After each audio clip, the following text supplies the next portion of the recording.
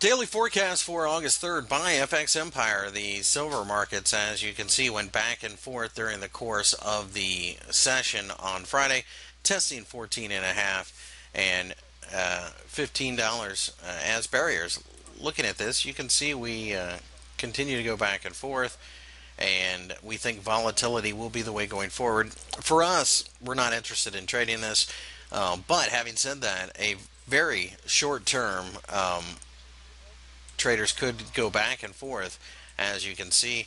But really, you'd have to be very, very tight with your stops and very quick. So we're just going to stand on the sidelines.